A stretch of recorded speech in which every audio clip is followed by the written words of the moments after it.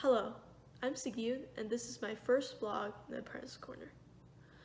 My purpose with this vlog, getting started with the Beehive, is to share my raw and personal experiences I had as a bee and beekeeping. Through this, my goal is to convey what one might feel when they first start out with this journey, and with that, to hopefully make this a relatable and more enjoyable experience for everyone. I also want to share the great impacts that OCBA has with me and several other beekeepers within the community. So thank you so much for tuning in, and I hope you enjoy what I have to offer. Before our setup, my mentor picked a spot in our mini backyard that was facing southeast to maximize the bees' exposure to sunlight. You can see how enlarged the sun is, how brightly it shines through the sky. We also had to buy cinder blocks to build our hive stand out of them. Luckily, Lowe's sold them in a great deal and we had a large collection of them.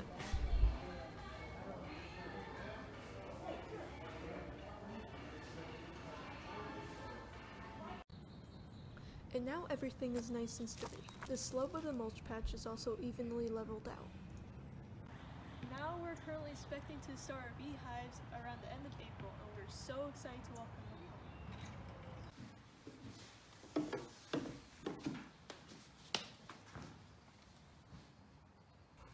For painting, the supplies we got were, of course, the hive boxes, paints, and some gardening gloves, stands, and old cloth. At that time, the hive configuration was still complex, so we were a bit nervous starting out. But honestly, the beauty in all of this was that we were given a chance to play around with the configuration and learn how the parts work together.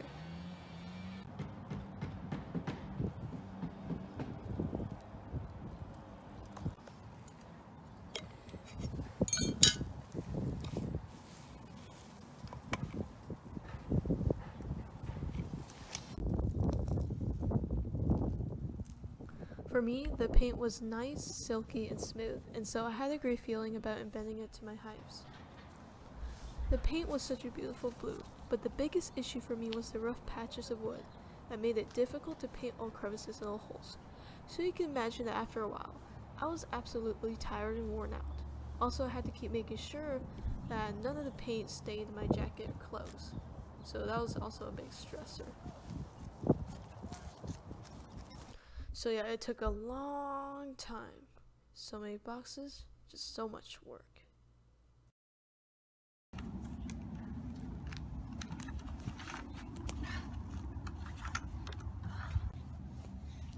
We were so relieved that we were done. And now we knew that we had to embed our frames with wax. Earlier we got this big block of wax from Bailey Bee Supply, and our first task was to melt it. Honestly, the most tiring part was constantly holding it down to the bottom of the pan.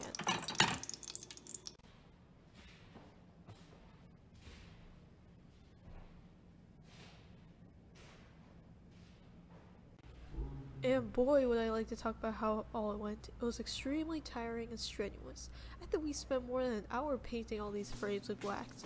The worst part was that we didn't even have any bigger clean brushes. All of them were either have been used or completely worn out. So we had to use our newer tiny brushes. It was a big pain and I highly recommend you to use bigger brushes for this task. Also, just an FYI, the white colored plastic foundation was the hardest to embed with wax in comparison to the yellow ones. I had so much trouble getting the wax evenly on the white ones. And we had to repeat this process all over again. The beeswax kept on hardening, we had to keep boiling it, we also had to reuse the scraps of beeswax that hardened. We had more to go. We pretty much went back in circles, doing the same thing over and over again, but it was all a success, and we accomplished one of our biggest goals.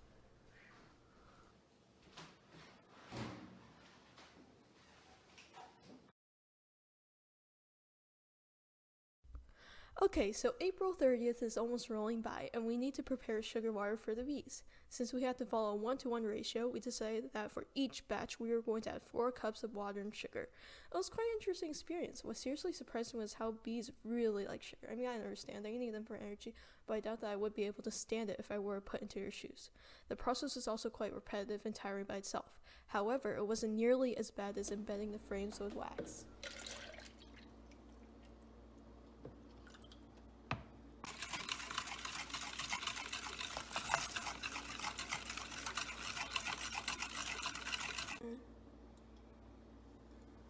깔때기가 없어서 이렇게 하는 거야.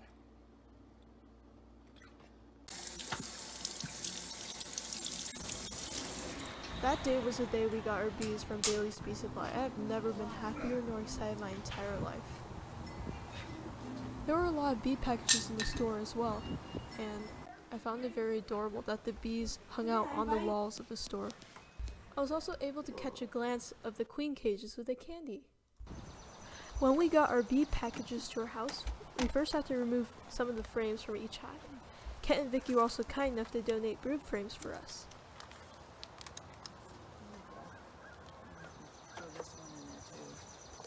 It was almost about time to put the bees in hives, and I was so excited.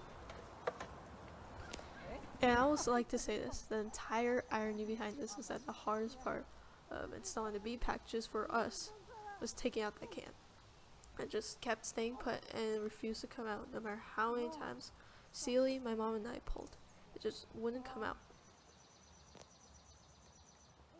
It was absolutely ridiculous. At that time, I was wondering if it was even possible at all to just get the can out. We got strong man to pick it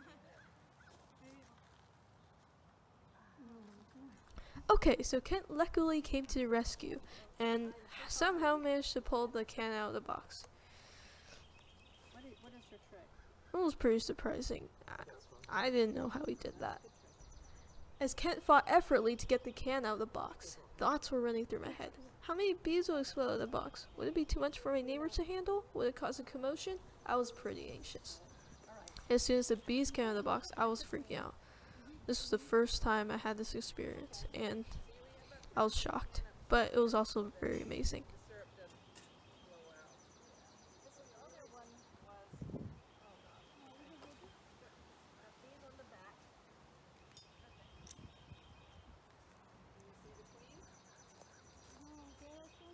And the next thing we had to do was prepare the queen cage.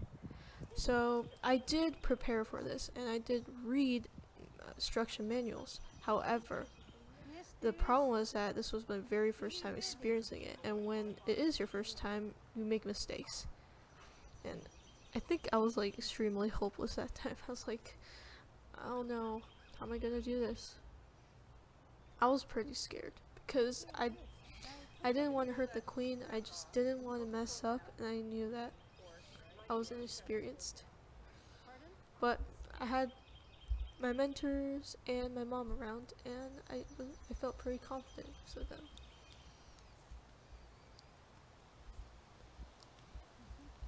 And it was pretty exciting.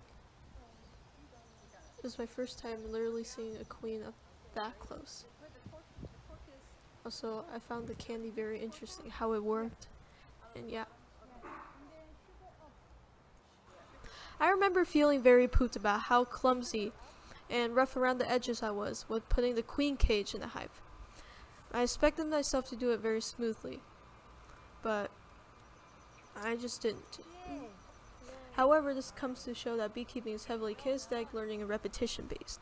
Sure, you can read all those books, take all those tests, and mentally prepare yourself for beekeeping, but in reality that isn't enough. You literally have to take initiative and put yourself out there to truly gain experience. I think that was the biggest takeaway for me. For those reasons, I heavily enjoy beekeeping.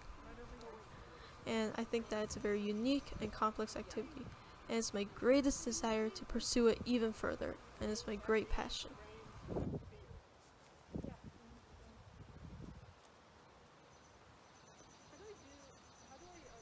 For the blue hive, I made a decision to shake the bees in the hive instead of just putting them in like what I did for the white hive. Preparing to do so was a bit nerve-wracking as I worried about several scenarios that could go wrong. They told me to flip the box over. I was like, what? How is that even possible? I was scared. Okay, I know the bees are in a state of confusion, but still I want to be cautious. I was a little bit clumsy there. I felt like an entire load. I was afraid that I would screw this up. I was thinking this is the moment where the bees will explode out of the box. As soon as we released them, hundreds and thousands of bees were flowing right out. Wow, it was like shaking out a box of cereal, flying cereal. The bees were flying everywhere, but I wasn't scared at all. In fact, it was quite exciting. Yeah, I was still a bit clumsy. I need to brush up on my beekeeping skills. I'm gonna get better.